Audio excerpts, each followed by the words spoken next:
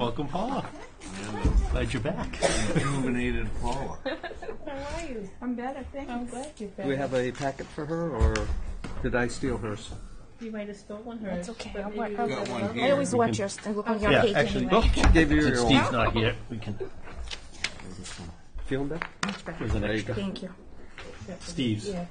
Okay. Yeah. All right. We will call the meeting for the Conservation Commission for February 19th open. I will entertain a motion for our minutes from February 5th. Motion to approve. Moving second, all those in favor? Aye. So moved.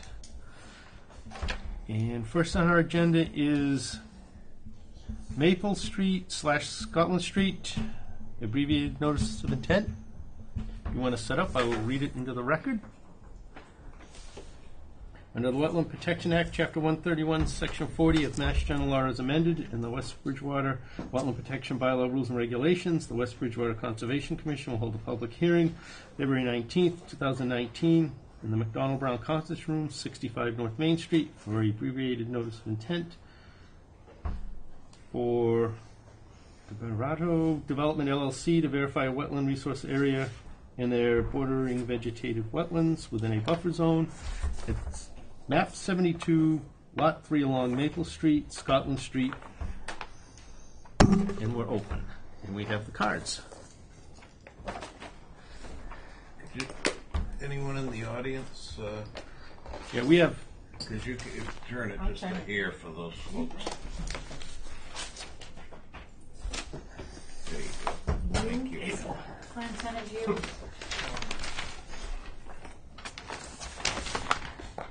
Good evening. For the record, my name is Rebecca. I work for Silva Engineering. At the request of the West Bridgewater Commission, we filed an ANRAD for a supporting piece. No, that's not the right one. No? No. Nope.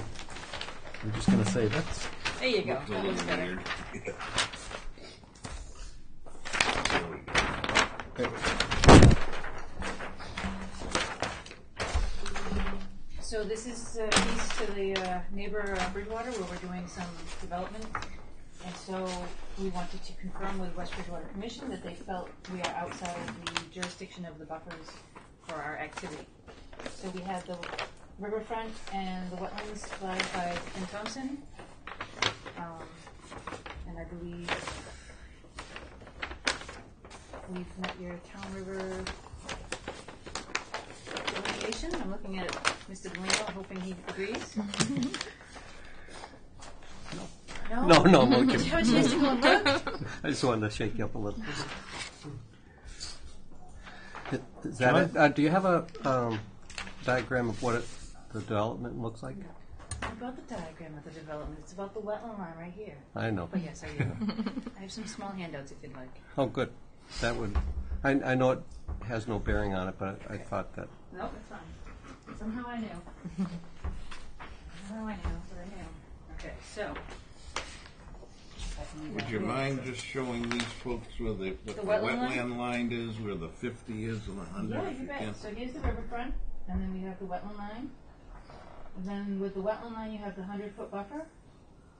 Okay, With the riverfront, you have a 100 and a 200. right. And so all the work in Bridgewater is actually outside of the 100-foot here, and it's actually be north of this line right in here. So all the work in Bridgewater. Are you the only abutter really curious about this?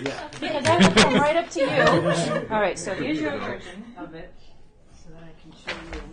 Okay. This is the 100-foot that I mentioned on top, that we're outside of the jurisdiction, that I believe. And this is the beginning of that right-of-way, the ancient right-of-way, and then this is the piece that we're out of completely. All right. So that ancient right-of-way is right here. So everything we're doing is south of that. And then here, again. That is the one you folks are interested in? I'm not really sure because I'm looking at the Because map. it's another Scotland. Right. And they get notification for all of them. Yes. This may not be the one you're... Beyond the town river into Bridgewater. This is Bridgewater. Like down by the So pot when you- facility, this is the Right across the street. right across the Industrial, street. yes, What used to this be the is- blueberry farms. Yeah. yes, yes. That's Okay, it. all right. Alternative compassion. Yes. What?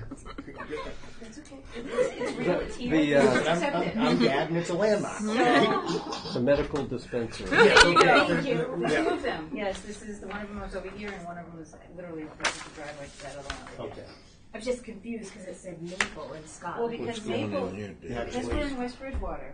This starts West Bridgewater, and this is an unconstructed portion Right. of Maple. That's why I got confused. That's a That's new right, sign. because now Maple will go all the way around. It won't tell you. Oh, you can't even see Going it. out, So this do is Scotland, and then Maple actually cuts through and comes around. Right, okay. Yeah, So that's where we are. it's an unconstructed, it's an unconstructed portion of Okay, thank you. quite a It while. used to be the Yes, Fire Pay roadway. back in the day. Back Way back in the day. crosses the Skim Milk Bridge. Yes, Okay. yes, Just so I that's know. the one. Right. Yep. Okay. That's the Back one. in the day, it was the one that used to travel down. Yeah. So here's the town line here. So you shouldn't see Here's the any. town line there. So There's it enough has no vegetation bearing between on, with everything that's going on. But yeah. this is the riverfront here. The green dash line is the riverfront. This is the 200 repair.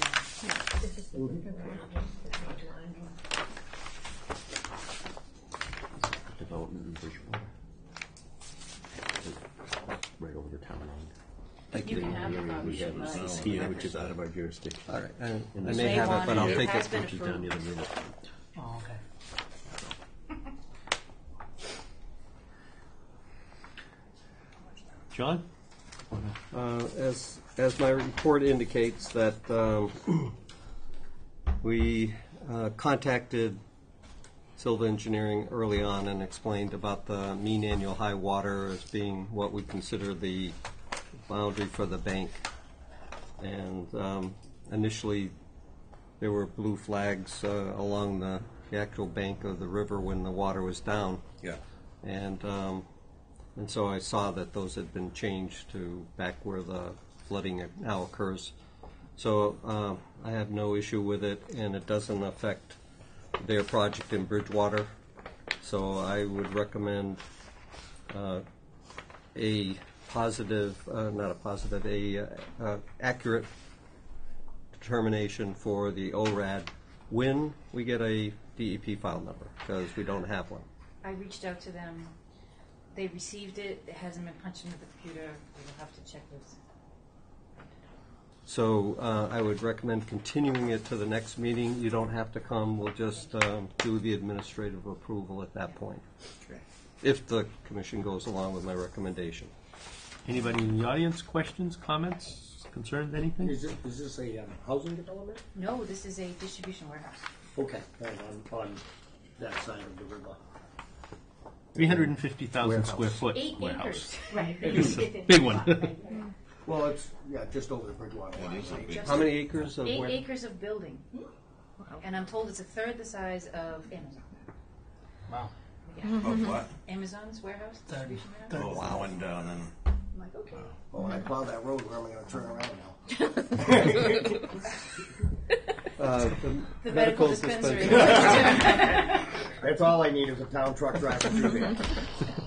And me behind the wheel. Turning around to turn around. Both of them have 2 ins and outs. There you go. Keep on going and then you know what you've been doing. Yeah. I'm fine. Hearing nothing, I'll entertain a motion to continue to our next meeting, which would be March 4th. Motion to continue to March 4th. No second. Moving second, all those in favor? Aye. We'll move. Like John said, just a formality. It No is. sense coming out unless you have another one that night. No, I At this point, I don't think you do, don't but think I do. I think we would have missed the deadline now anyway. Thank you. Thank you. Have a good one. Yep.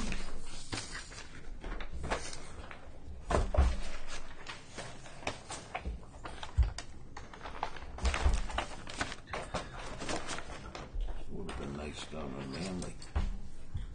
Yeah, I'm not kidding, huh? right.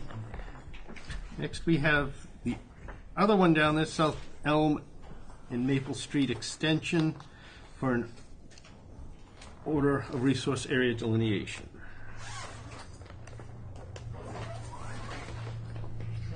David, Greg Driscoll, Jacobs Driscoll Engineering, presenting just the developers for Cheesecake Estates. And I remember back in 2015, we filed an NRAD for this property. Since then, we worked through getting a comprehensive permit with zoning board, and we're still working with DEP on wastewater. And haven't had a decision from them on that yet. Still working through that. So that's why the project continues, and we haven't filed a notice of intent yet. We do intend to file notice of intent once we get to the point of an agreement with DEP on the wastewater plant and groundwater permits and all that type of stuff. So that's kind of the holdup. So we had already extended this once, and it expires currently in April of this year. So we'll be ahead of the curve here and get another extension so we can keep working with DEP and get this going. This was originally delineated by Goddard Consulting, and I believe they represented the project for the NRAD filing for you guys. Correct? Scott and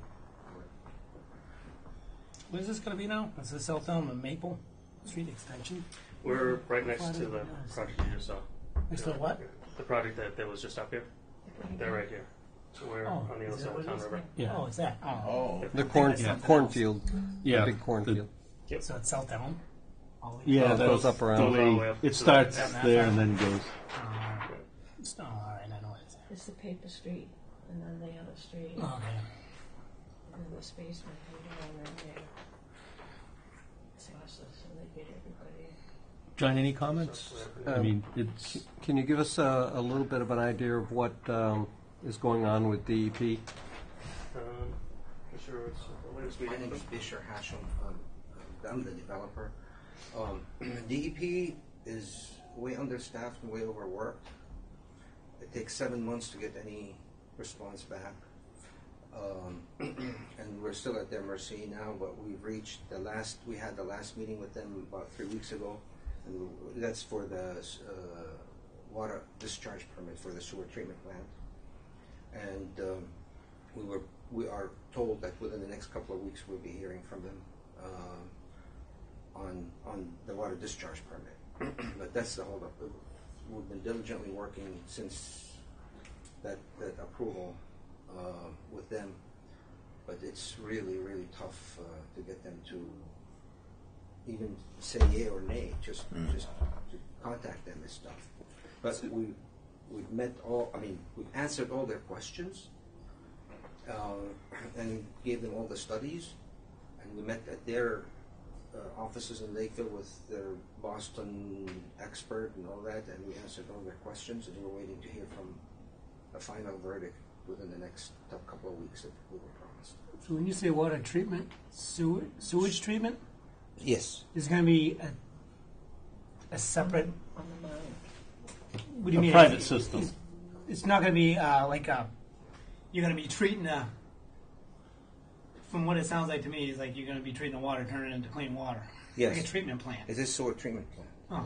So it's going to actually be a treatment plant Correct. for that development. Correct. But And- to do that, you need to get what's called a water discharge permit, because So- the resulting water, after it's treated, it needs to go someplace. So basically you're going to discharge it out into the flood area. No, it's a groundwater discharge permit. Groundwater. So that means So that how much water is going to be going in? About 26,000 gallons a day. through the bottom, seeping into the ground. And that's why DEP's looking at it so closely, because when you're putting that much effluent into the ground, instead of just discharging it out into a stream or something, They're gonna go. it tends to raise the groundwater in the whole area. So they've been putting them through those calculations to see how that would affect it. Water mounding and all that. And We're it's not treated to a much higher degree than typical septic we're system. not here to make the case for that before you. Right. No, Right, I understand. right. I just, No. when you said that, it just kind of got me off guard. I'm like, it's actually going to be a curiosity. separate plant. I know it has nothing to do with Right. us, but Has any of their decisions affected the number of units? I mean, has it changed that from what was approved, let's say, by the ZBA? It has not. It Okay. has not. So my recommendation is that since they're this close, that another year's extension would get them enough time to file a notice of intent, which would then be using the extended line, and the notice of intent is good for 3 years, so after that, so. I'm fine. Any questions from? Could you just describe the lines that the last engineer did, just so we could have an understanding of what we're looking at, please? So the light blue line, Yep. those are the wetlands, Okay, the flag bordering wetlands. This is mean annual high. Actually, this is the flag wetland here. This is mean annual high, so that's the edge of the. I'm more worried about the 140 this end. Maple, yeah, where the houses are. See the orange, green, and blue? If you don't mind, just, Sure. Yep. So so the starting light with blue, that dark blue. the dark blue is Yeah. the floodplain line. Okay, thank you. 62. The orange is 100-foot buffer Okay, from the wetlands. Green is 50 foot from the wetlands, and then the light blue line is the wetland line that was flagged. okay, So, thank you. Okay. Appreciate it.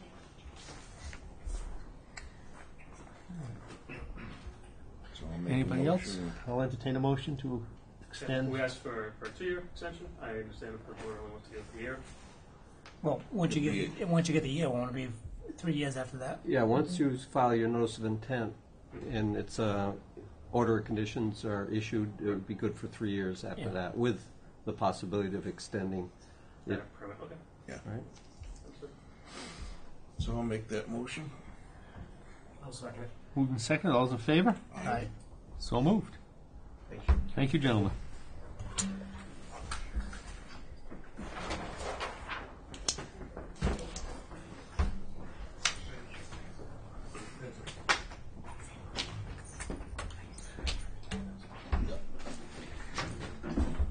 Leaving?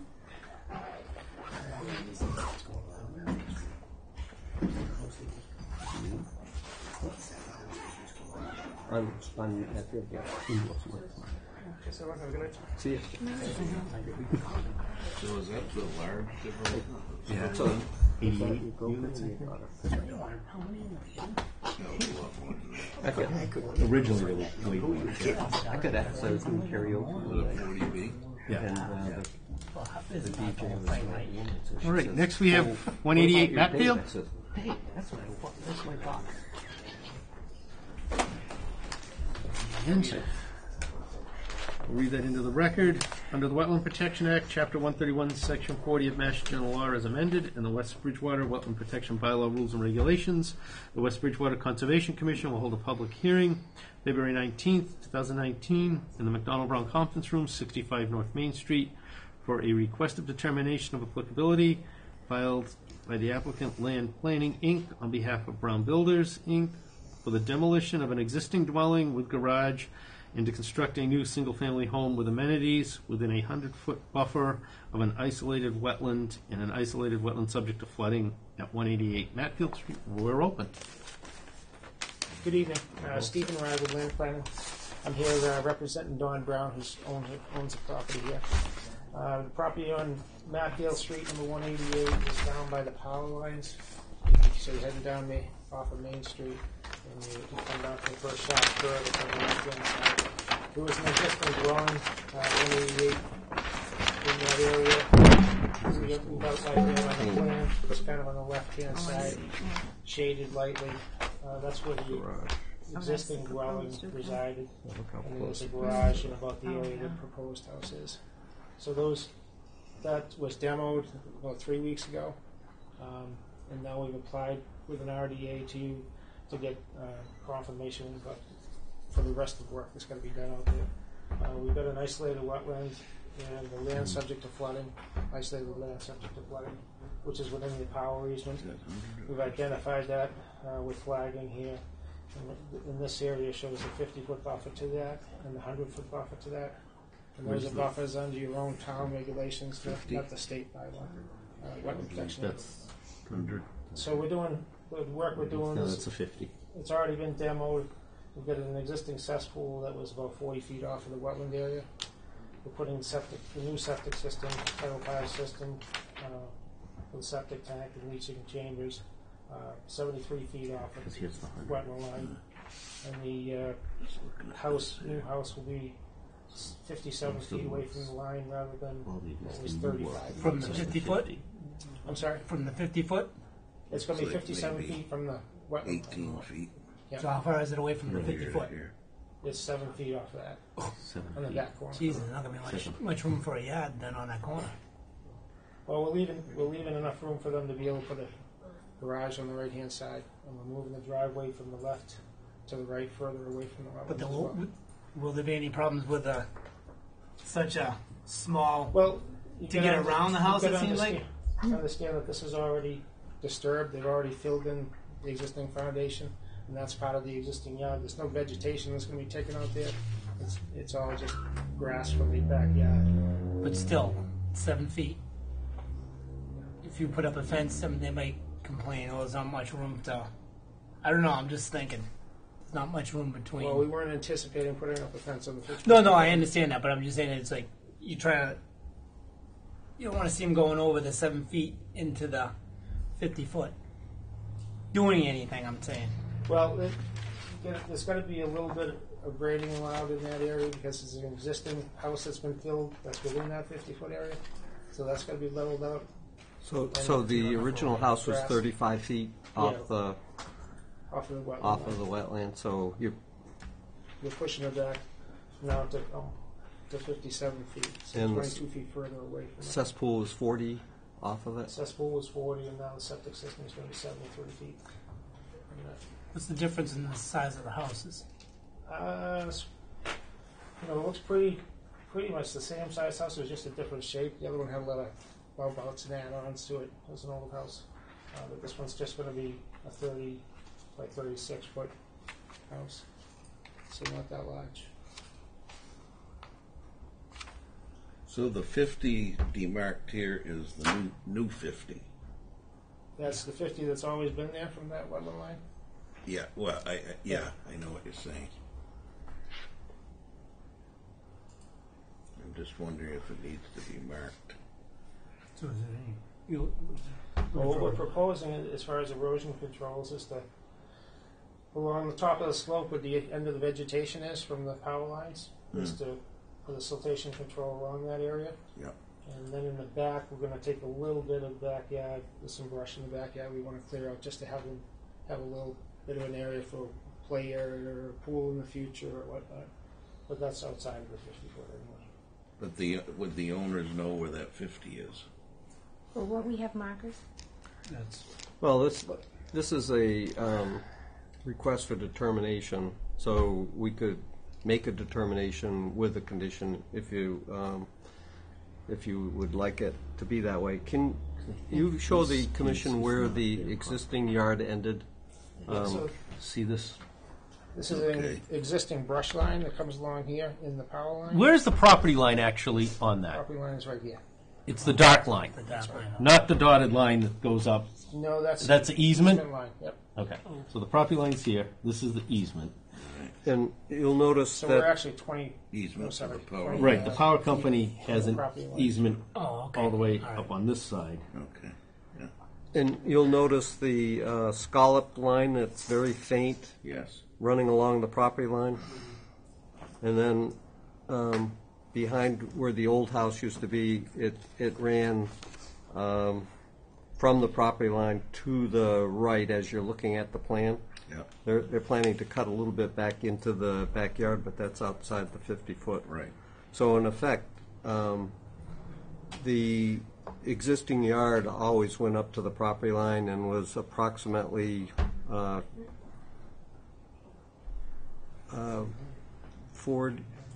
30 feet So you're probably around 30 feet. 30 outside, feet yeah, to off of the vegetation. wetland. So But into the 50. you could ask But into the 50. into the 50, yeah. So you could ask them to put signs along where the yard used to be. I mean, I think that would be fair. I mean, to take back something that had always been a yard might not be fair considering what they're doing, taking the cesspool 40 feet away from the wetland and making it a new Title V system 73 feet away from the wetland, taking the house that used to be 35 Within feet it. off the wetland and moving it out to 57. But I definitely feel that maybe a new family moving in there should know that wherever you decide those markers should go, that beyond that they can't disturb it. So it's either along what always was the yard or at the 50 if that's what you would like. I mean, moving the house further away is definitely an improvement from what was there. Right. And unfortunately, we know what easement's going to be dealt with the power company. That you're not going to ever get anything to improve on that situation. Right. I mean, the 50-foot's been previously disturbed. I'm not quite sure how That's much. the key usually, is not previously disturbed. Yeah, I mean, If this were brand new construction, it would be a different story. We Exactly. wouldn't be proposing this. Yeah. Yeah. Right. But in the same sense, we also like to get whatever we could as remediation to improve previous disturbance to the 50-foot in the wetland area. And the reason we're asking this generally is if we don't Right, mark or the even just- wetlands, there's been encroachment all the time. The owners will encroach beyond unless Just some somehow we markers. mark it. Which cut it in half. If they're gonna, Cut So it in we half. Is could there a natural buffer now? just what's the edge of the existing yard, and they ran the sill fence right along the Yeah, existing edge. Yeah. So, I don't know. We could condition a negative determination with Right. having PVC markers with signs along Yeah. that line. Yeah, I mean, basically, it's probably going to just be yard anyways, grass, Right. cut. So it's not like they're going to put a pool in that area, or they can't do it anyways. There's not enough So. room for it anyways. No. In the side yard.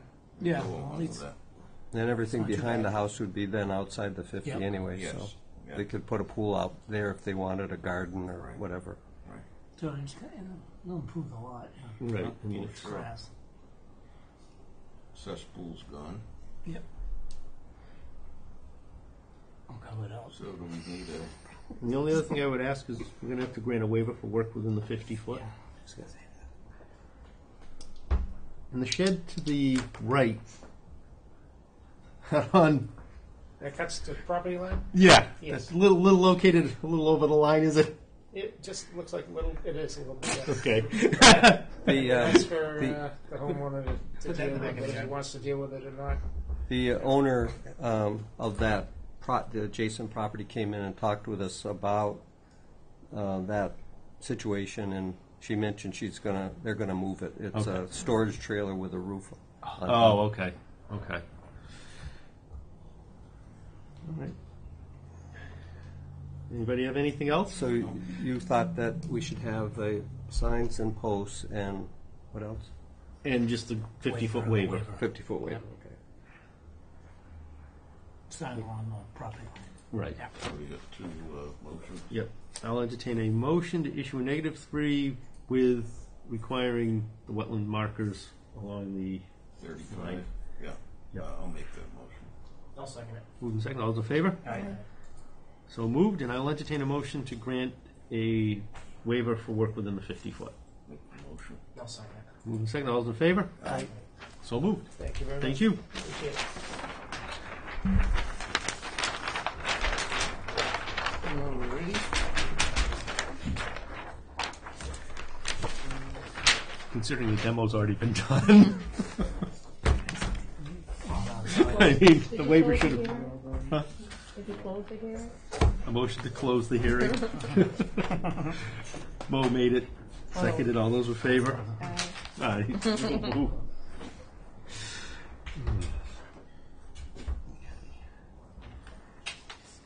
Oh, you're here. You got here. That's good, Michael.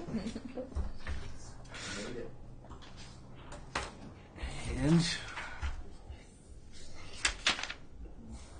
this Pleasant Street. This is Scotland Street and then Crescent Street. Oh, all righty.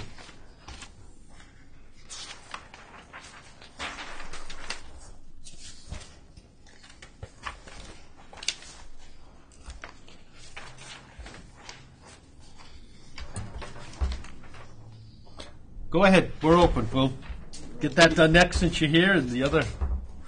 Right. Awesome. Thank you very much. For the record, my name is Michael Koska. I'm here representing the homeowners, Paul Milligan and his wife. I cleaned up the plan that I had given John, so I'll give the commission members a clean-looking plan with an actual title block on it. From my understanding that this is a meeting to discuss with the commission and John doing an existing conditions plan to determine what may be done on this site to rectify any issues or problems that I'm not completely in up to speed on them, but we went out there and we tied into the existing copper foundations. What I did do is I went to the Board of Health. I got the as-built plans. Land planning had done the original plans, and so I got the septic plans and I got the as-built plans. With the as-built plans, we were able to establish top of foundations. We did the existing topo where the houses were located, improvements such as driveway and so forth. What I did also do is, in taking, just for the commission's benefit, which I hope they did anyway, I took the 3 septic plans that were done.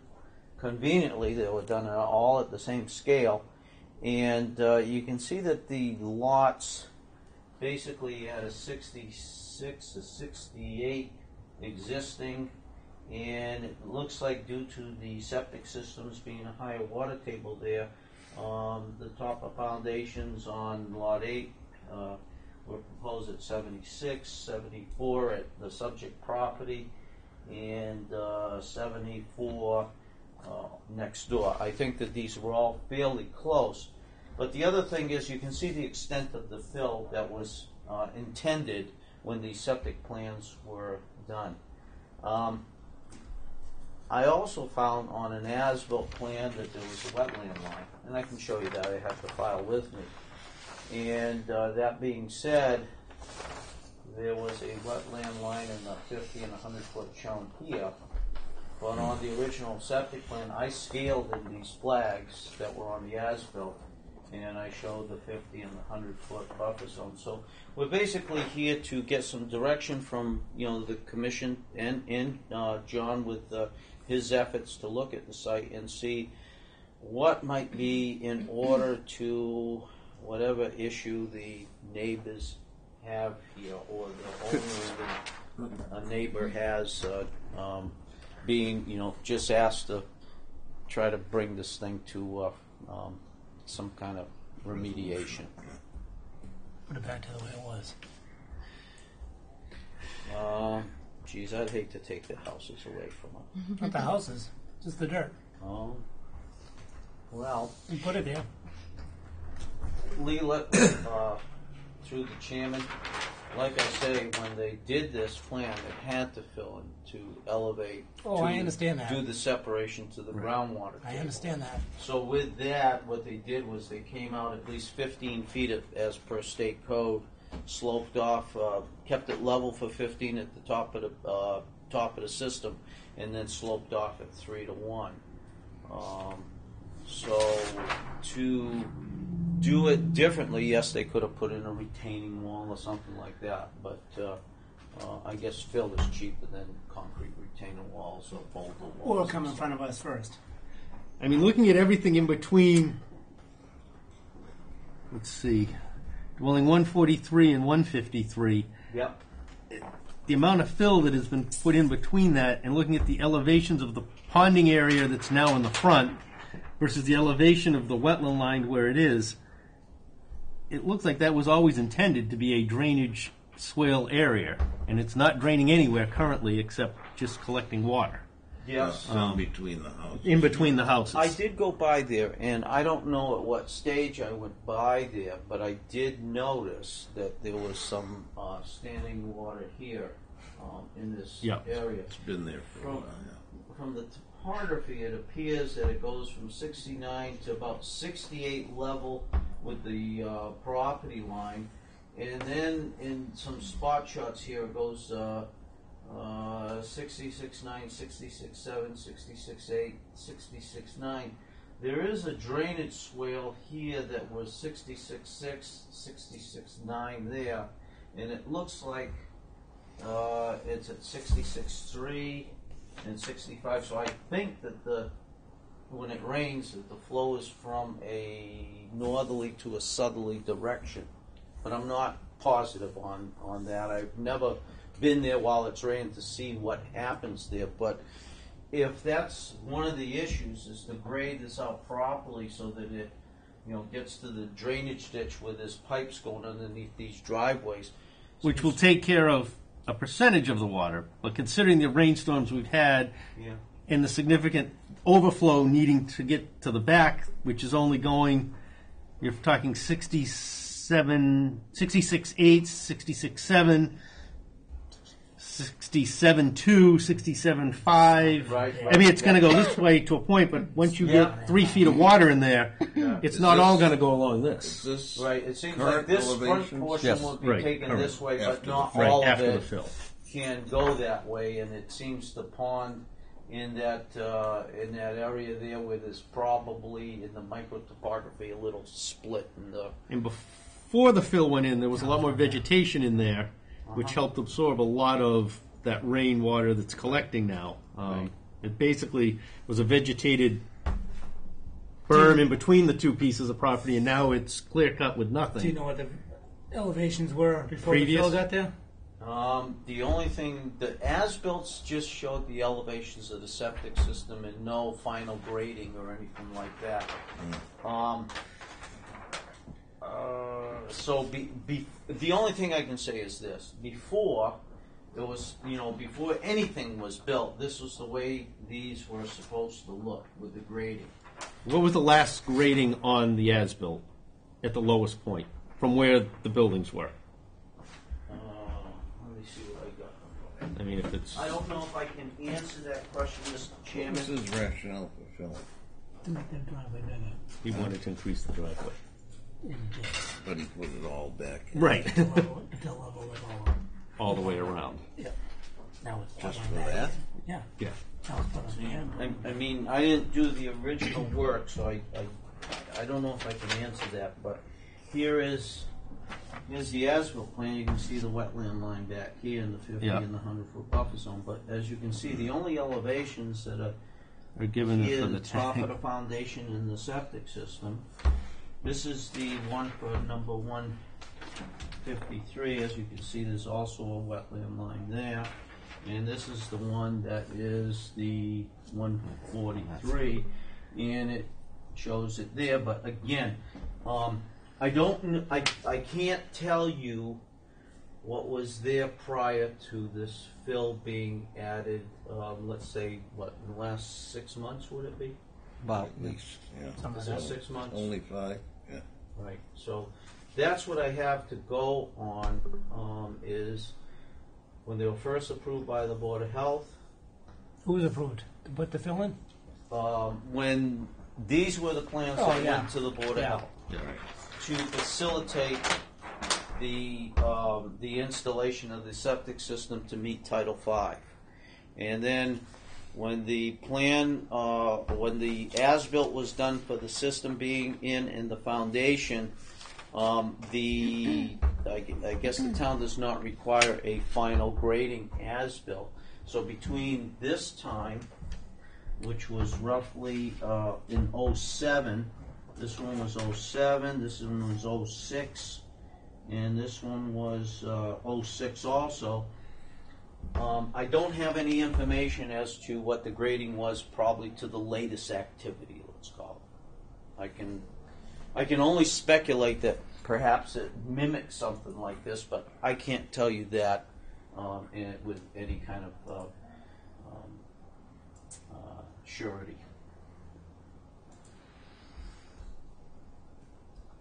So we know for a fact the back part's got to get cleaned out as a starter. any of the fill that went in to the 50 foot. And looking at the amount of water that does pond back there, I'd almost suggest going to the 100-foot line to give that water a place to go so it's not being forced somewhere other than their property. Because at this point, It's right there. Okay. yeah, I mean, it's all going southerly. From what land planning had, they had a 66 and a 68 here. What we did recently, we still have that 66, 67, 68 here. So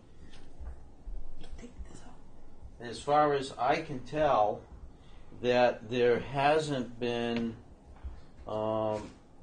much filling at all to the rear of the houses toward the highway. But And because there of the- again, you guys But kind because of the filling, all the water's going this way. And it's puddling up back there, along taking some of the fill with it. Mhm. So, Okay.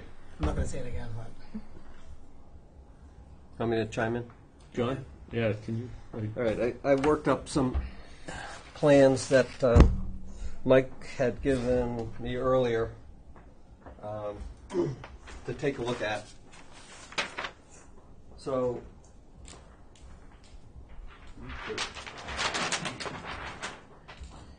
these were what was proposed to the Board of Health. I looked in our files to see if we had any filings for these lots, because at least these two here, this one over here, closer to going towards Bridgewater, was well outside the 100-foot buffer. So here's the buffer line here. Why we don't have two filings on these, I can't understand, because clearly these plans did show that there was going to be some filling towards the wetland or within the 100-foot buffer. Could be that the files have disappeared or they were never filed in the first place. So if we reverse, rewind, whatever it is, the past, into the past, this was the house that the real estate agent owned. And she had called way back at almost at the beginning of the year, complaining about the owner of 153. Sorry, the leasee of this house at 153. At the time, the current owner was leasing it and didn't own it. That would have been August 6th or earlier. Or It was earlier, yes. Well earlier than August 6th. Yes. Okay. So she asked me to go out and take a look at the activity that the person that was leasing the property was doing, which he was riding dirt bikes from about where this well is all the way to the back, around the yard and back this way, and felt that there was some wetland violation. And I went out and I could see that there was no wetlands in this area between the street back to this point here, but then I could see that the back had a chicken coop and the backyard was all the way up to the highway fence, which is the back property line. So there was really no activity other than probably the construction of a chicken coop in the backyard. And so I had to report to her that there really wasn't anything that we had any jurisdiction on at that point. So thinking back again, there was a clear swale all the way between the two properties to the rear. A few months later goes by, I'm on vacation and I get a message from Tim. Do you know anything about the filling that's going on at 153? And I mentioned to him just kind of what I just told you, and he says, well, take a look at these pictures. And I was amazed at what had transpired. So this area was supposed to be a garage, which didn't get built.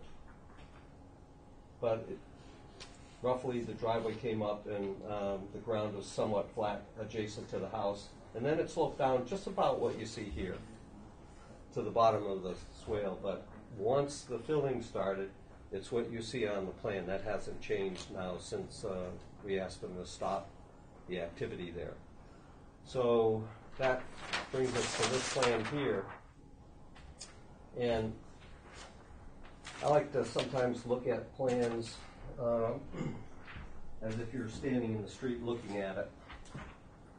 And so I've kind of rearranged the look to the plan here.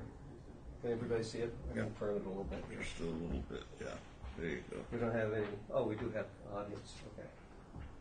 So the green. All right. Pivot that around. So the green is the property line, and we now have a good idea of where the property line is from Mike Koska's survey. The collection of the water that's now occurring is in this area here where you see this red. That's elevation 67. And as you go back towards the highway, it rises up so the water can't get out there and down like it used to go. It also seems like it's a little bit low here and the water can't get into the country drainage system that runs along this side of Scotland Street all the way down to the river. Well, this really turns into a real marshland past the last house going towards Bridgewater, but all of them have driveways with culverts under them. Some of them seem to be operating fine, others seem to be blocked up a little bit. So if this was made to drain into the culvert system, country drain system and go underneath the culverts of the driveways, that would eliminate part of this ponding situation here. The way this is now graded, which I believe is different than what I had seen back in early June, let's say, prevents the water from coming down here. But you could take and split this and let this water go this way and then grade the site so that the water collecting between the two houses goes this way.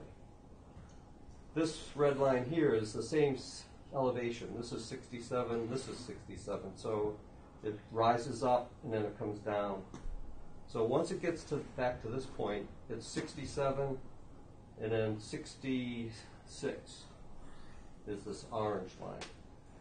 Now you notice the orange line is just a little bit onto the subject property, but the majority of the orange line is on the other abutter.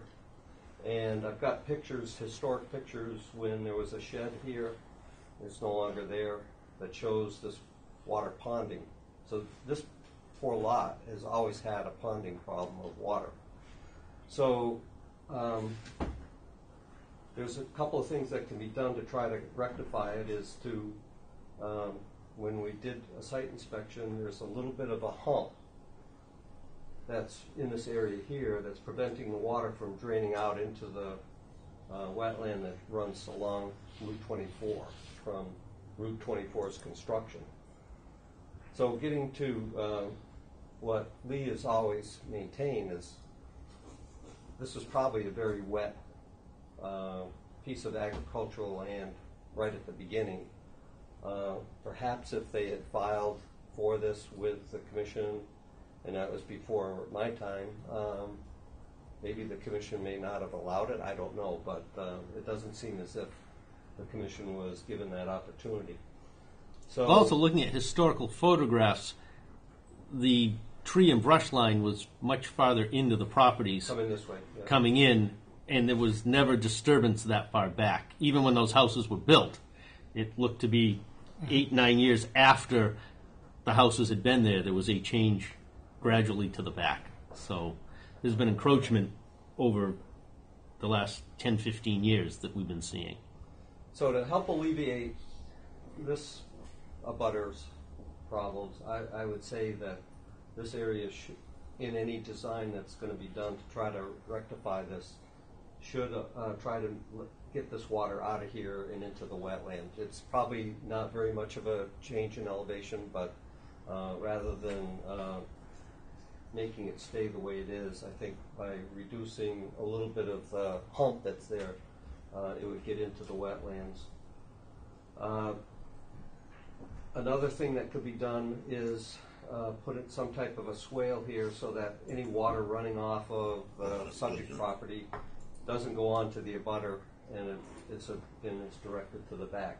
So 3 things: make the water go into the country drain system in the front, create the swale to the back so that nothing collects in this area, and allow this to go in here. If the 2 neighbors wanted to work out something, they could level that out to minimize the amount of ponding.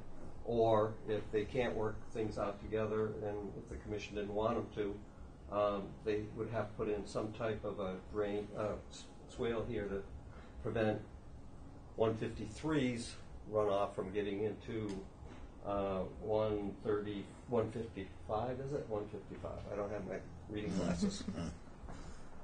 So prior to that, 155 or whatever it is, 155's here, 153, and 143. He has never come in front of us about having problems of wetness in the back. This one here? Yes. I don't believe he has. I don't believe it either. So granted, even in the past, before the houses were there, that was probably like it's wet agricultural land. The houses were built the way they were built because of the wetness. Yeah. So everything was fine until 153, basically, I guess you could say, took it upon himself to illegally change the topography of to make the driveway wider by adding fill. Well, and there was no one correction. Yep. I do have pictures before this all occurred, based on the fact there was a shed here, and ever since I've been out there, the shed's now gone, and it shows this guy's had water ponding on his property before. Before, I understand that, but he's never come in front of us with that problem since he's owned the house. Right. So he understands what he had out there. Yep. So the one next door just seemed like it added to it, which and would be causing more of a problem, which I can understand him now having a problem with. And yes, I think the grades are going in that direction, so it would create more of an issue here and actually probably expand this out even more. So this whole thing would have not have been a problem with any of this if just come in front of us. If you wanted to make put in some fill, then we could have probably told him to do everything. Pull it back to the edge. Either get an The way it engineered would be plan more with a sensible, retaining yeah. wall and Put a swale in so you don't affect your neighbor, all those things. So, like I said, my problem is do it illegally, replace it back the way it's supposed to be. Try to fix it the way it's supposed. You're going to be more sensible. It's I don't know. I just don't understand how. It's like we slap the hand and that's okay. No, Not to saying it's okay, but you got to fix it. I think that this should have had a stormwater application because of the amount of disturbance. It should have required wetland filing because of the proximity to the wetland. And you are right, during a normal process of both the wetlands and the stormwater, we would have spotted things that says, no, this is not a good idea, or if the current engineer was working on it, he would understand these things and automatically put it into the design. Were there any markers out there to let No. somebody know As a matter that of this? fact, it wasn't until they've done now their survey, there was always a question where this green line was between the two of them. So was he? Did he have any way of knowing what was going on? Nothing. So he just assumed that if he put in his driveway, he graded, he was. He was okay. He did it the way he wanted to do So, it. but how is he supposed to know this ahead of time? I mean, Could have come in front of us. but how does he know he has to do that if there's no markers out there to say that there's concern for the wetlands out there? How is a regular person supposed to know that? Right. usually what happens when you go to a closing, a title attorney is supposed to research, is there any order of Right. conditions, are there any certificate of compliances, is there a clear title?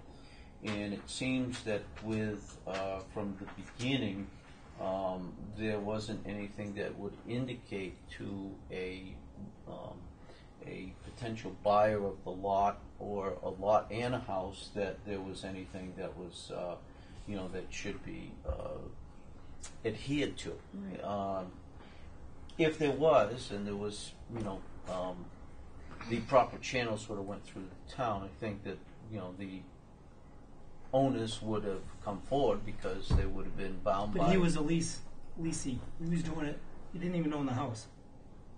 He was leasing the house at Like the I time. say, I don't know the leasing, owner of the house. or He's who a builder in did town. what, He's you done know. building in town. Well, The thing is, these don't change if we don't change the protocol of the situation. If there's no paper following No, I these understand. places, we're going to be doing the same thing over and over and over again. And that's why I have a problem with not marking wetlands like before that. When That's we why have we're doing to, that. yeah, exactly. We We've been have doing to. it for a They few have. years People have to be aware, or you can't hold them. But they also have to be aware too. If they're building something too, they got to get a building permit. Yeah, I've seen most that- people know that. I've seen that though. It hasn't happened. They didn't realize it. But until What are you gonna recently, do? people But bringing have that been much fill unaware. in, Yeah. it should have, Right. That been a red flag exactly. to somebody. To that, ask somebody. Yeah. And the neighbor, of course, had complained about it, and we went out. And Well, that's how we get most of our. I understand that, but Thing. like I said, that's quite a bit of fill. Right. I mean, that's something that you just. Right, and that should have been a, that's where I can see maybe you should have rethought that. But again, there's no trail, there's no warning for any of these people, even up to, well, we know we've seen it too many times, and it's just, I don't know, I just But don't we've think also it's seen fair. them put markers, though. Haven't we put markers in? Yeah, and people have take done them stuff down. too. Yes, true. So I mean, it's just True. what are you supposed to do to them? Right. Oh, I didn't see Well, the that's markers. different. If you go down and you kick down a marker and you start filling in the wetlands, that's a They different can- ballgame. They can take them out too. Yeah, We that's why we have to step that up too. we had an incident, if you recall. I won't mention the address of it, but it involved where a landowner clear cut into the wetlands, and it was maybe even a year ago now, and we worked through that whole thing.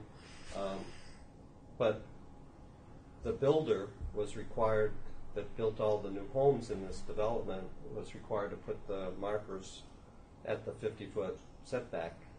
And as part of the certificate of compliance for the builder, when he's selling the house to this new owner, requires an inspection, and I go out and I take pictures of the PVC pipes with the markers. So they were clearly in, and when I went out, because I heard about the clear cutting out into the wetlands, those markers were never anywhere on the lot. But if you look to your left They were and you there. look to your right, Yeah. the markers were in, and then all of a sudden disappeared.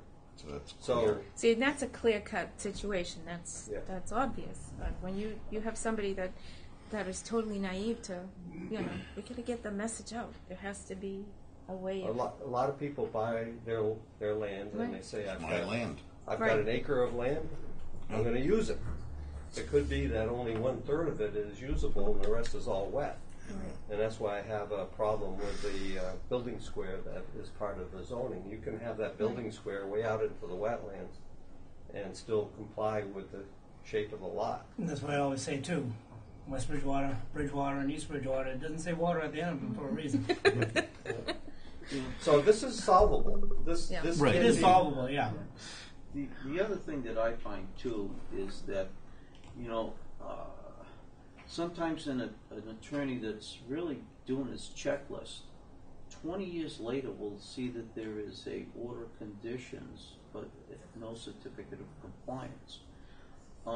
I've been, at times, it might be 2, 3, 4 owners down the line, and an attorney comes along that, perhaps does a more thorough job than the previous attorneys, and finds that, hey, by the way, you've got to get a certificate of compliance on this piece of property before it can close. And, I think as time goes on, the Wetland Protection Act, I know 1973 seems like a 72, I think it was, is seems like a long time ago, but we're progressing into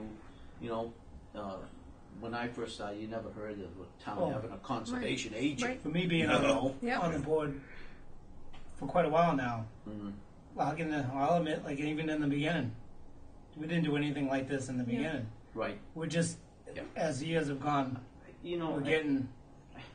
change doesn't come easy, and I think with that, you see what the flaws are, and as time marches on, there's always going to be something that slips through the cracks, but hopefully the majority is, overseen and so forth. Now, so the other thing is, what would be more cost efficient to do it, like a retain, just say like doing a swale and all that stuff, or removing the fill out and putting it back to the way it was? What's more cost efficient for the owner?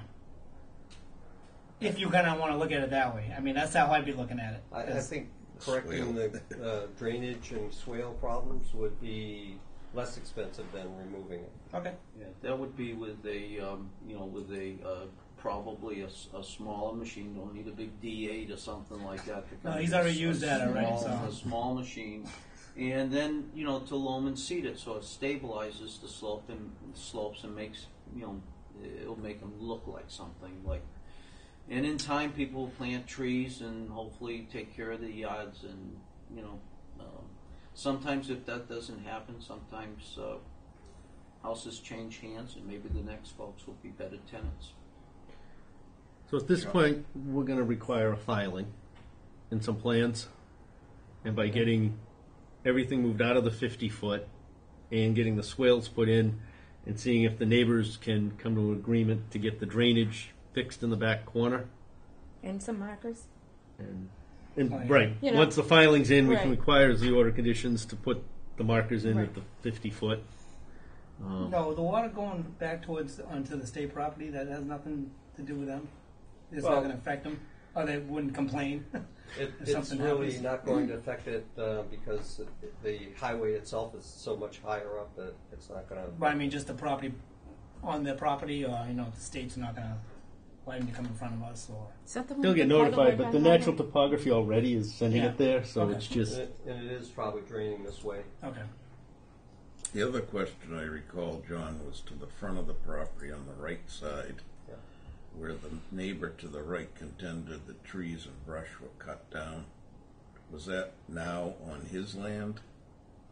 Not hers? Or? From what I remember, walking out there before any of this all happened, when the trees were there as well, that the well was always, which is right at the end of my pencil here, was always clearly what appeared to be on her property. And there were no trees from that point towards her property, and all of the trees were from the well going back towards the subject property. So my estimation is that there were no trees cut on her property.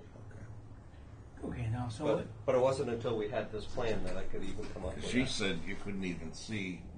It was blocked out. There was mostly thick underbrush, but it appears to be all on his property. Okay. Now, thinking a little bit into the future, so if this all gets taken care of with swales, line gets put in, everything gets stabilized, the gentleman wants to pave more of his driveway now that he's got a bigger footprint to do it.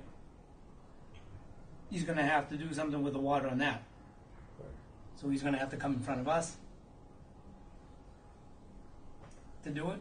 Yeah, or could be figured into the design if they already know, but if they don't, yes, they would have to come back. Into the future. So that's something else that's going to have to put on the agreement. Okay. Just so he knows in the future. Right. Because that's going to change water on somebody else's property, could possibly. So. Yeah. I think he's fortunate that there are some solutions that aren't going to break the bank. Versus having to take it all out and redo it. And I think the solutions you fellows you brought up, John, make it a lot easier on him. Still has to file after the fact, though. Yeah. For both the stormwater and for the Wetlands. Yes. And maybe while he's doing it, clean out the front of the country drains to help the water flow. I think that would solve A lot of the front, yeah. So you would go back and say, this is what we're planning. What I would do is I would, hopefully retain up here what we just talked about. And reiterate that, the pipe under the culvert and any along the ditch there to, clean up any debris, clean out the pipe, swale towards the front so that it can meet the country swale in the front. In the rear, redirect it towards the back and along the property line to the southern property to create a swale and to take a look at the microtopography to see if it can get into the wetland system that is just over the property line. Kind of talk about the future a little bit, any expansion plans, and see if something can be incorporated there. Notice of intent and stormwater management application. That sound about right? Yep. Yep. I won't remember that one. Watch TV tomorrow. It's on. It's on TV.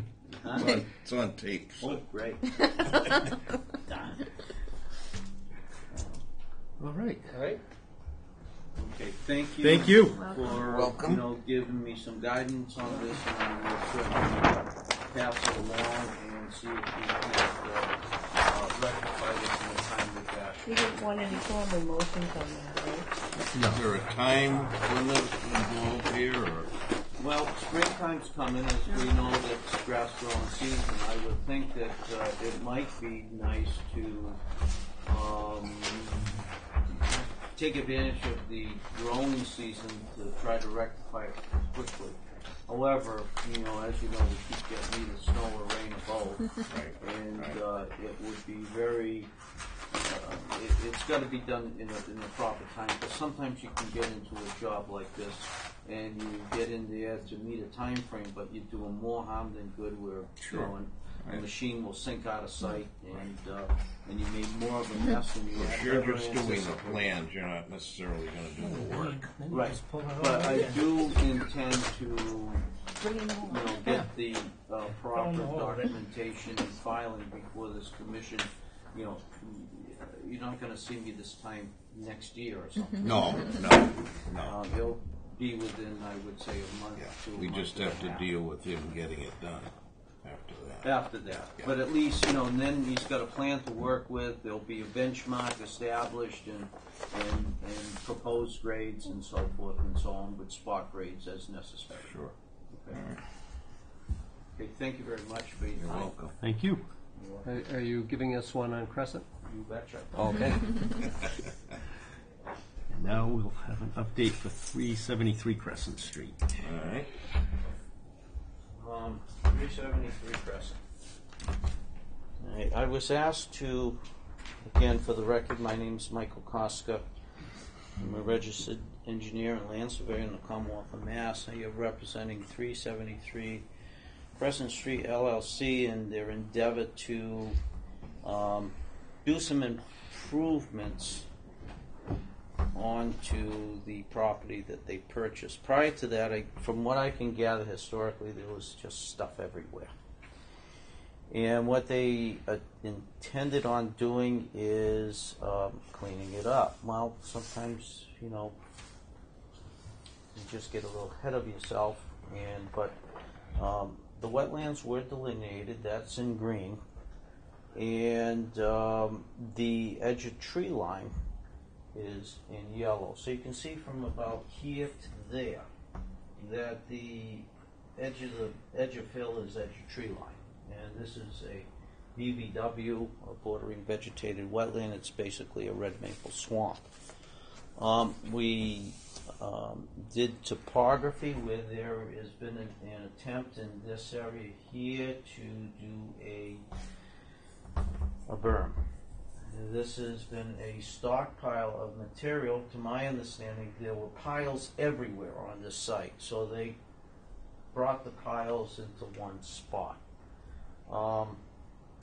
And there was a berm that was started here, we've done a septic plan for this building and this building, where for the abutters, what we're planning on doing is incorporating the grading of the septic system from the property line over and down, and perhaps getting some more trees in there, and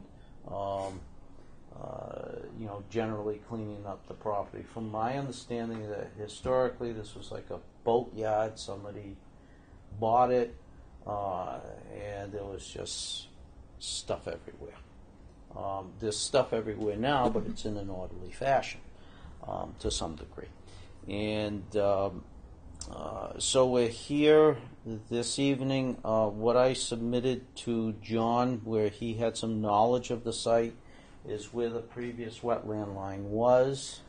And this is one of those, again, that we're here before the commission to bring it to a point that everybody's comfortable with it. I think they want to work along with the neighbors to, get, some screening in the front here, so that when you go down the street, you might see a gate, but beyond that, you don't see a hell of a lot. And try to get it in a fashion where, the site is, 100% better than when they did acquire it. So again, we're here. I'm here this evening to try to get some direction from the commission as to what was there. And again, John has some historical information that perhaps he can share with me and with the commission, that I can again work with this one and come before the board with a proper notice of intent. It's going to these buildings, the two of them that I've done, involve the Board of Health. This one here, we're going to also rectify their septic system there, and it'll probably more than likely require a site plan before the planning board.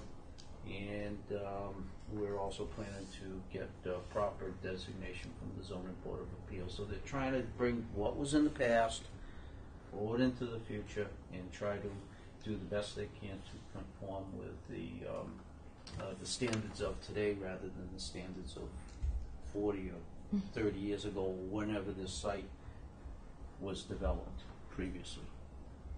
What are those buildings now? What are the buildings now? This one here serves as a like a warehouse. This front part is an office building right here. This is another warehouse.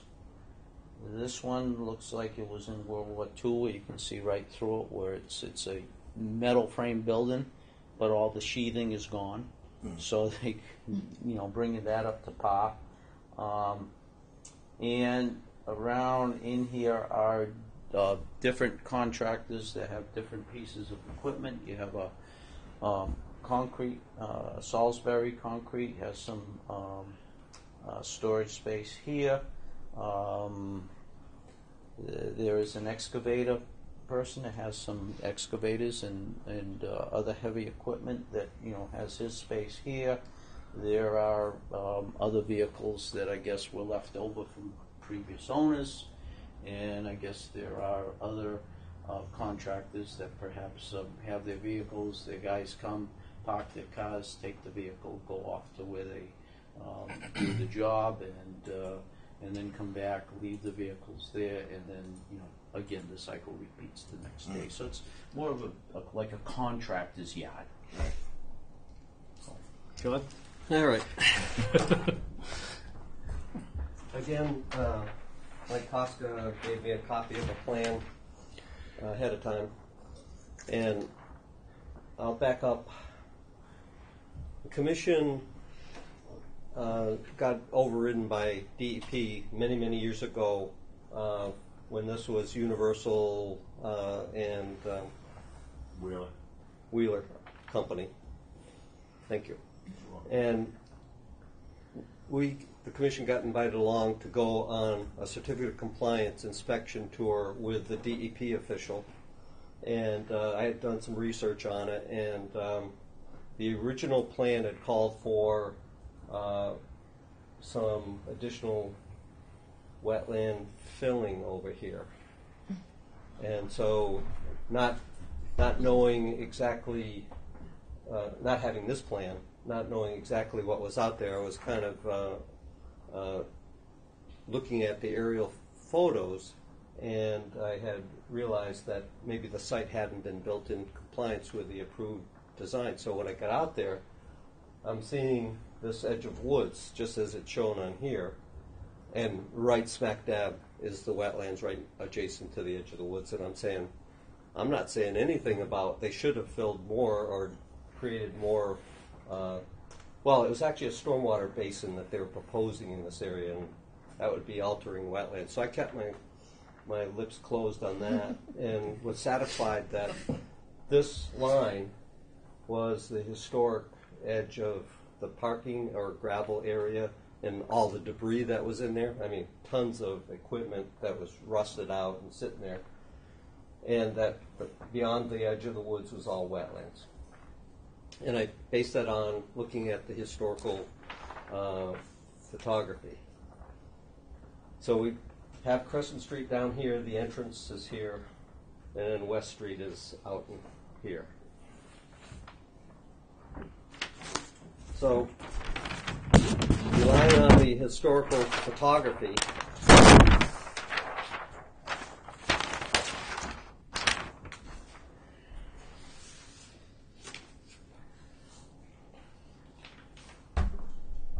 again, the historical photography shows the same common line. I was able to superimpose the shapes of these buildings and adjusting the scales.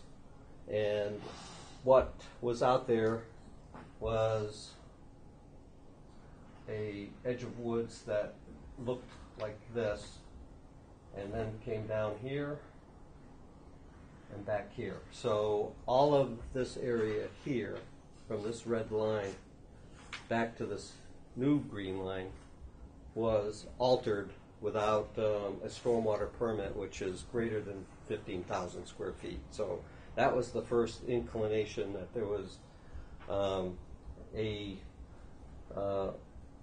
violation, I guess is a word. It seems like a strong word, but improper permitting process the proper permitting process had not been followed. All along, I've always maintained that the current owner of this property has cleaned up piles of asphalt that was dumped by Wheeler Company or Universal Construction. They operated both companies out of this site. And I think it was all the same people, but just different company names. They had rusting hulks of equipment, propane tanks, gas tanks that are sitting around, and the current owner has cleaned that all up. So probably not being aware of the fact there was a stormwater bylaw that anything of 15,000 square feet of disturbance required a permit. They went and started clearing in here, and that's when I had to issue the enforcement order. So the wetland scientists flagged the line where you see the blue line, and this area here is an actual orange crosshatch, very small, got intruded upon by the tree cutters. So some wetland restoration needs to occur here. This is the 50-foot no-touch that got disturbed with this more recent expansion. And then the black crosshatch. So the pink line is the 50-foot buffer. So the pink crosshatch is the 50-foot buffer that got disturbed. This is the outer 50-foot or the 100-foot buffer lines, the golden color there. That was activity that was within your jurisdiction that should have got filed for under the wetlands protection and the local bylaw. And then the blue crosshatch is, plus that, is all stuff that should have been filed under the stormwater bylaw. So I don't have an issue with the clearing that was done in here, other than it needed the proper permit, and that can be done after the fact and with requirements of handling stormwater for what they disturbed. And that would have to be something that Mr. Koska and I would go over and see how we're going to handle, based on the topography, any runoff from the disturbed surface, which is now pretty much just gravel. Was there anything other than just a cleanup? It's not like it was taking trees down or anything like that. It was just cleaning up the stuff that was on the ground Well, I think the aerial photo shows this was all treed. at one time. Yeah. But no, it didn't. When they were clearing it just recently, When they cleared it, they cleared from roughly where the trees and everything. Yeah. Oh. And there was equipment probably stashed in there, In here and between. there. So Okay. Wheeler Company probably would drive a old piece of equipment or push an old piece of equipment out through the trees and just leave it there. So in their cleaning up the site, they probably figured I'm not going to speak for them, but normally it's easier to cut the trees down than go take the stuff out of there and clean it up. So there is a way that we can get this back into compliance.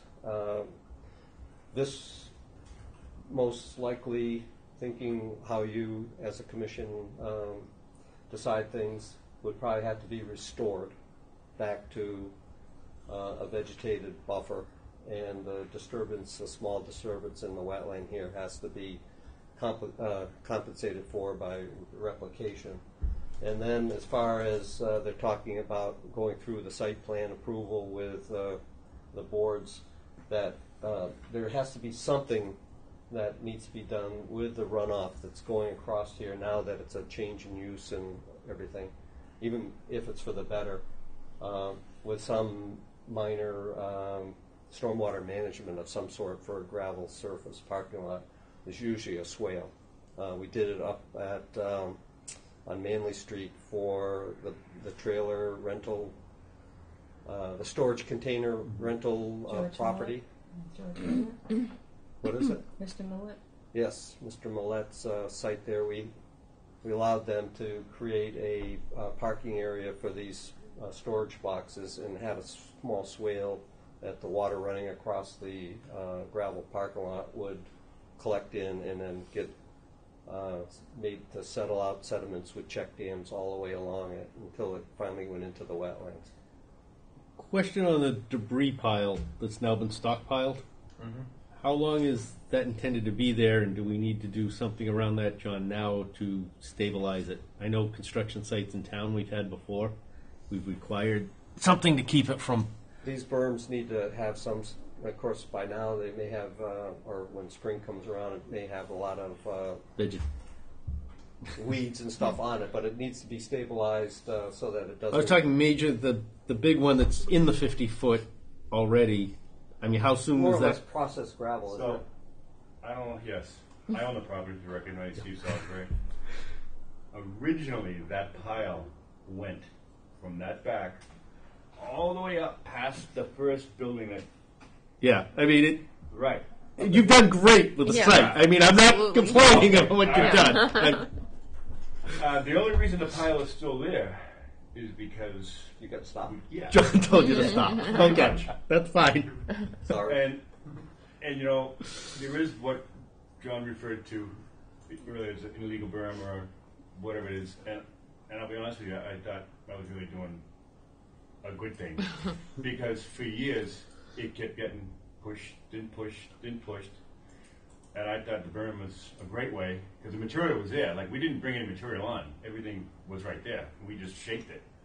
And to be honest with you, if we could carry it around and continue it, I think it would, it would stop anybody from going out there again. Not that that's going to happen, because I'm in charge now. But I think there was like 70 to 100 tons of scrap metal we pulled up there. 550 propane tanks. Wow.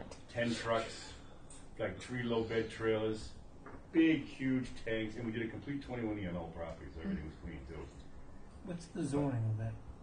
It was industrial, and they rezoned after these people moved in. They rezoned it like that year. Same year they moved To in, what, they commercial? rezoned to residential. For residential, so that. So it's existing.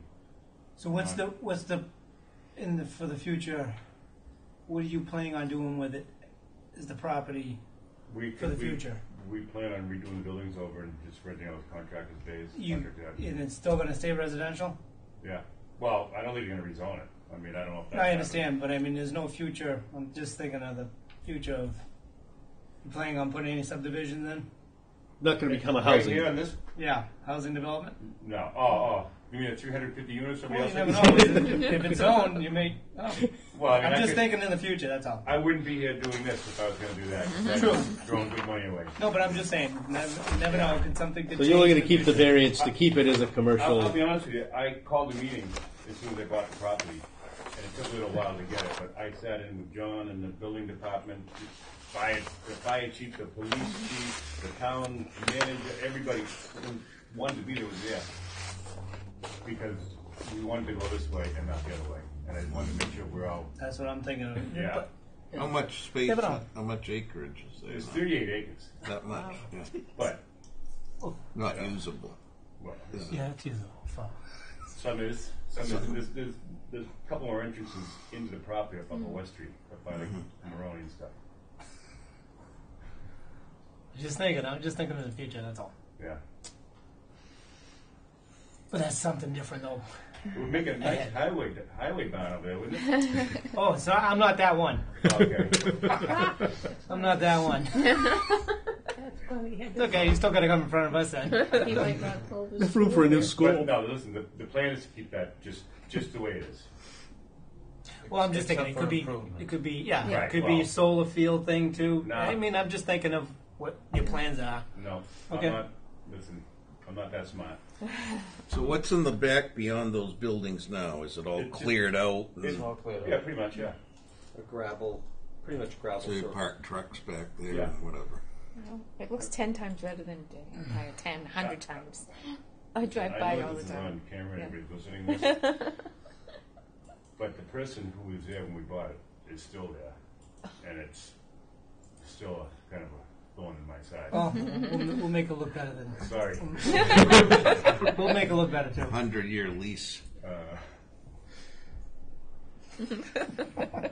Well, good, So we have- good we have- beginning. Yeah. Yeah, it's a good start, and you're heading in the right direction. So I mean, it's yeah. Thank you. So what I would recommend at this point is to immediately put erosion control barrier along the 50-foot buffer in the area from the edge of the pile back this way to the edge of the woods that you got cleared, and then that prevents the 50-foot buffer in the wetlands from any more disturbance or any more erosion, so sedimentation, that kind of thing. Okay.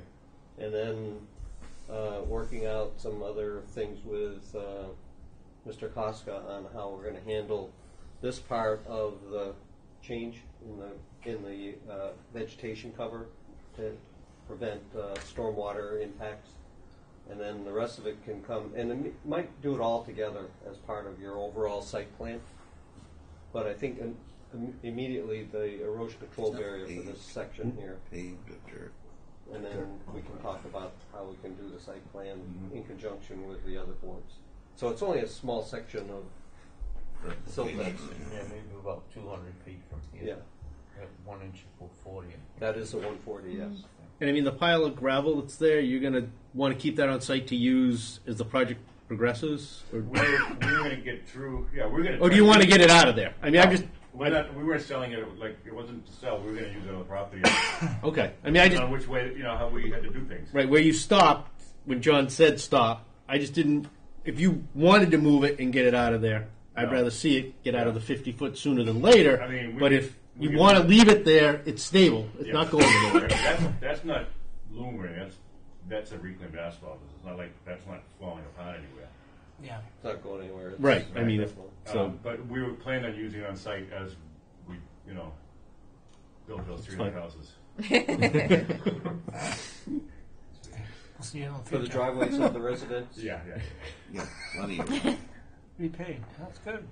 Recycle So it. I can communicate with them about what that requirement is, and then we can work, Mr. Koska and I, on what we need plus what the rest of the town boards will need. We can incorporate that into the site plan. So we Sounds made like a a good lot of resolution, yeah. Yep. Thank you. Thank you. Good luck. Incidentally, the neighbors have all been happy too. Oh, The yeah. phone calls. Yeah, I can imagine. I mean, driving by there, it's. Not all of them. There's been a few bad ones. Well, I'm the bad one. Yeah. That's right. That's right. Okay, thank you very much for the Thank you. patience. Thank you, this gentlemen. evening, You're and, I intend to be back sooner than later. You know, because the growing seasons and We'll be here. coming upon us, and Yeah. also better weather and so forth. So Yeah. we want to be in place when all the permits, proper permits, so that when the work proceeds, there's no looking in the rearview mirror. It's only looking ahead. Great. Great. Thank you. Mike. Thank you. Thank you. Appreciate it. Thanks, Mike. Thanks, John. We do have a request for a continued public hearing for Luke Estates. They have, Still continue? Yeah. yes, and they would like that till the April 2nd meeting. I'll make the motion. I'll second it. Move in second, all those in favor? Aye. So moved. John, the only other thing I see is the other 249, 251 Pleasant Street, Oh, yes. the DEP appeal settlement update. All right, the meeting that I was on vacation, and if you recall, a consultant, wetland scientist for Mr. Hargreaves had come in and talked with you about a settlement agreement, which I believe is the orange line that you see on this. And I had recommended that the commission approve it and waive the 50-foot from the orange line so that they could build here, and then everything else was going to be restoration. So he went back to the DEP with his suggestion, because the DEP was suggesting the green line. So DEP said, no, we want the green line, which is basically this white line that you see on here, or the green line on the one that I marked up for you. So Mr. Hargreaves saw the writing on the wall, doesn't want to fight it any longer, and is willing to settle the appeal by going with the green line, which is even smaller than what the commission looked at. So this is Pleasant Street here, and this little white box is the big blue building that's there currently. So this would be pretty much where you see the big rubble pile of concrete and so forth. So they've got to remove all of that. It has to be removed in accordance with less than desirable solid waste, because it was concrete with some mastic sealer on it, which has a small amount of asbestos in it. Probably not enough to be of any concern, but they have to handle it differently than just any type of material. So he is now has resolved himself to the fact that he only is going to have the green line.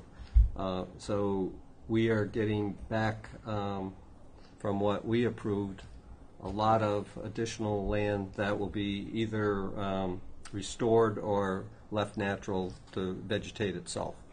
And so that same wetland scientist that it came in would have to drop a restoration plan that would fit the bill for both this commission and the DEP. How far back did that go, John? I don't recall. Well, all I know is old? that, considering what DEP has now been able to get, and knowing some of the past members of this commission, there are some very happy previous members. This has finally been resolved, and to the point that it's gotten. I mean, has it been back. years? 1999.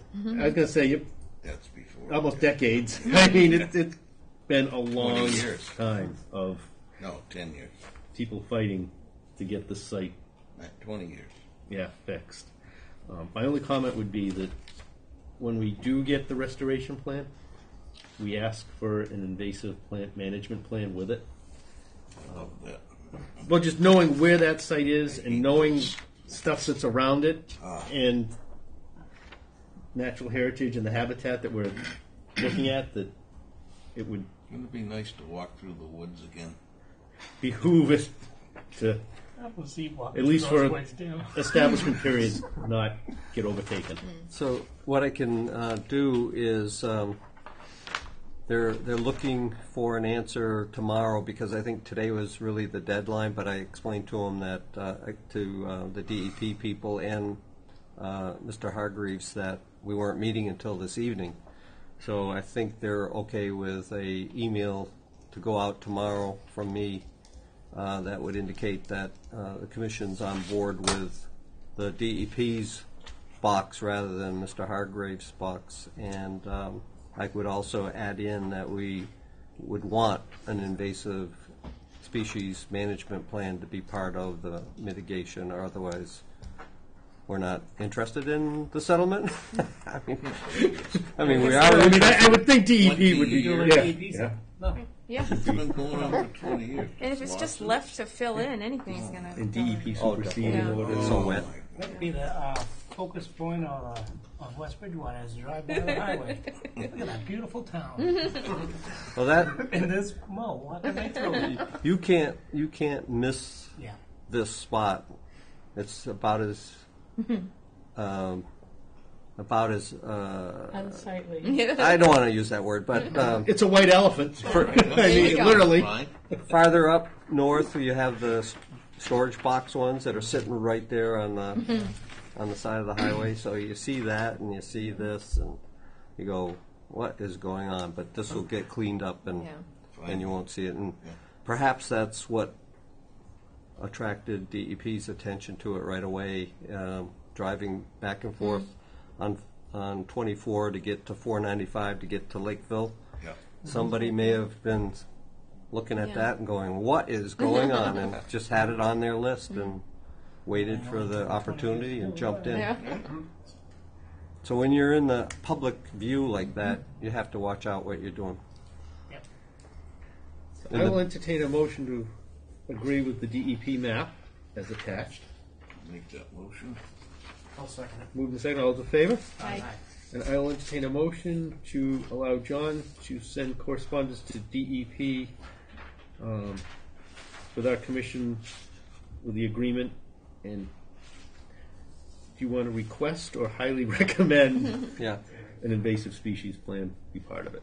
I'll make the motion. I'll second it. Move the second. All those in favor? Aye. So move.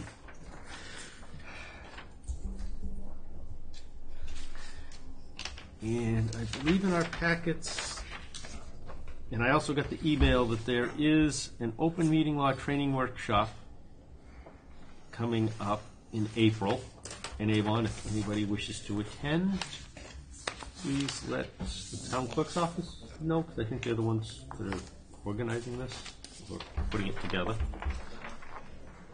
And does anybody else have anything else? I do. I figured there was some of those. Well, while Clee's getting that, is anybody going to MAC this year?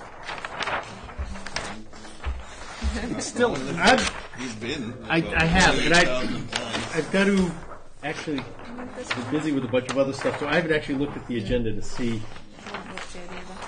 what's offered.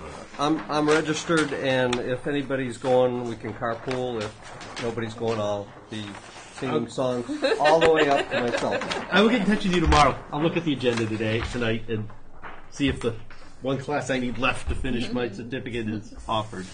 It's pretty expensive for a non-member to attend the whole day workshop. That's because Is of the one with lunch.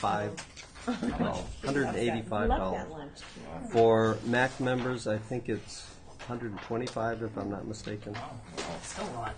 That's way up from 85. It's a lot of money. It's $100 more than it used to be. That's the living increase.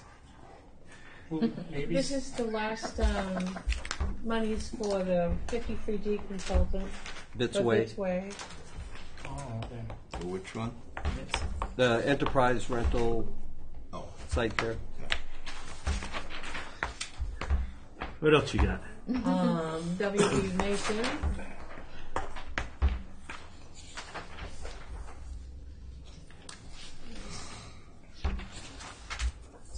A service contract for the copier upstairs.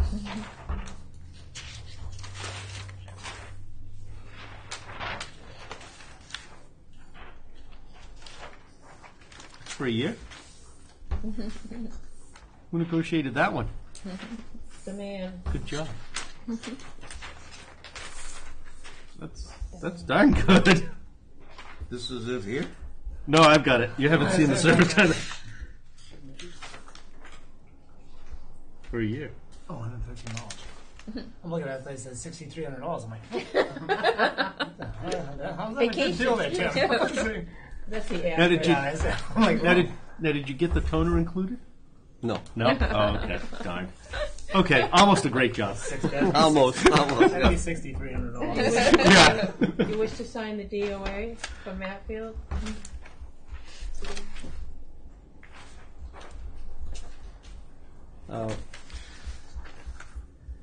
I am going to be before the Board of Selectmen tomorrow night for the budget, and I just wanted to mention a couple of things that there is for the stormwater coordination for the town.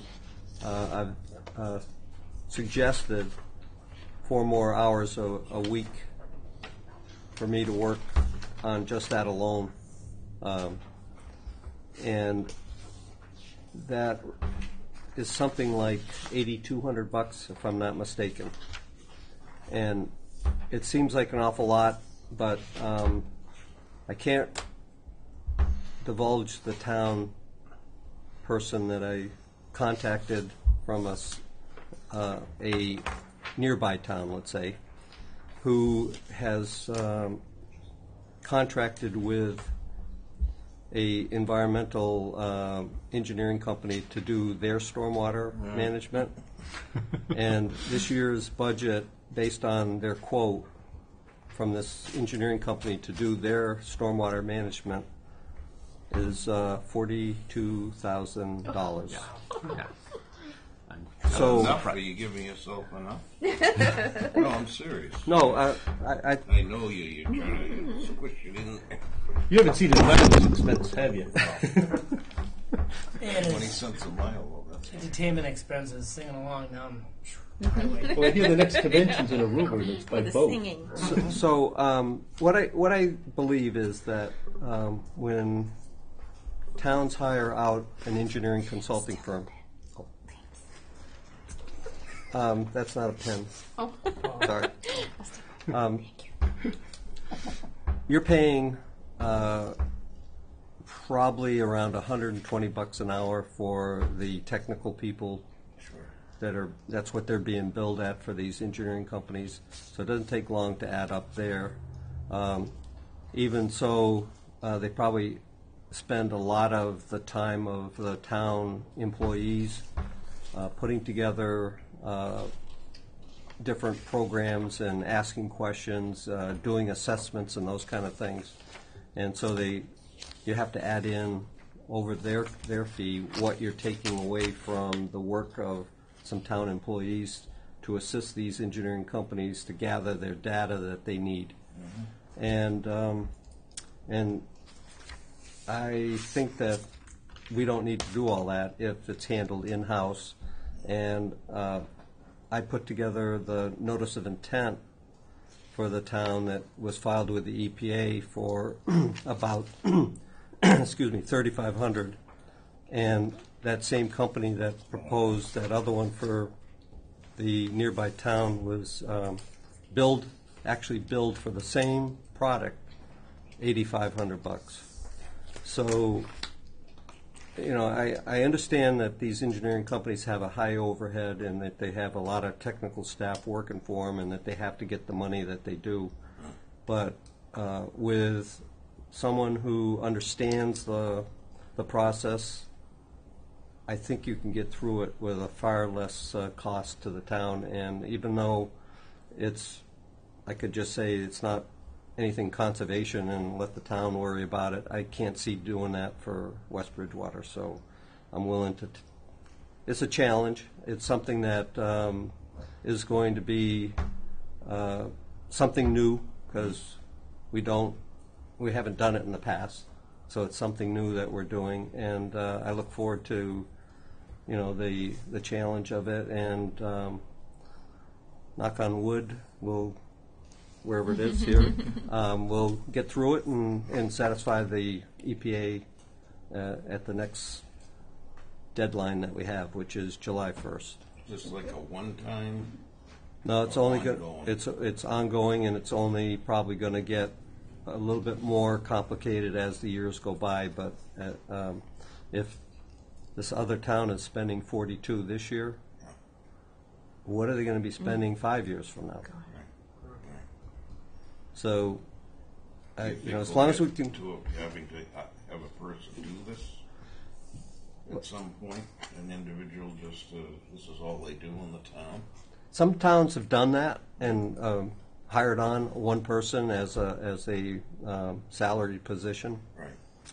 Right. I think that's at this point in time for the size of the town that West Bridgewater is and this other nearby community. It's just a little bit too much. It's more for large metropolitan type towns, a Framingham, a Wellesley, something where you've got a lot of infrastructure, and we have a lot of square miles for West Bridgewater, but it's not a town that I think you need to do that quite yet.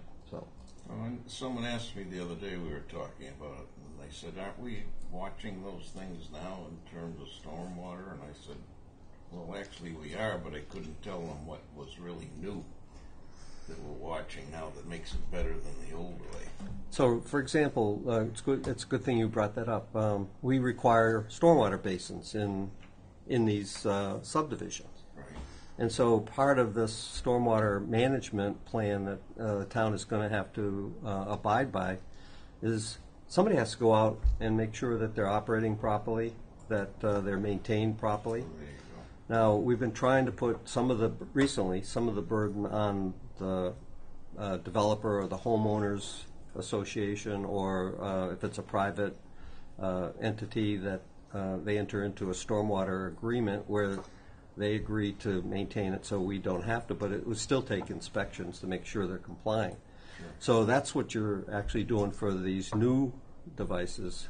Part of the requirement is that we go back and monitor what is already in the ground. So you go out and you look at a discharge from a manhole, a catch basin, let's say, and if it appears to smell bad and look bad, there could be pollution getting in there from something like a septic system or people dumping illicit stuff into the storm drain. Now you got to clean that up, and you got to find out who's doing it, and you got to rectify it. So those are the types of things that you kind of have to manage and handle on a yearly basis. So that's where we'll be going with that. And then as any new projects, you got to make sure that that they're permitted properly, which we're actually doing anyway. But you have to have an outline of what engineers and applicants should be submitting to you, which we've started a checklist already. And then you've got the compliance as it's being constructed, so you have to make sure that it's being constructed properly.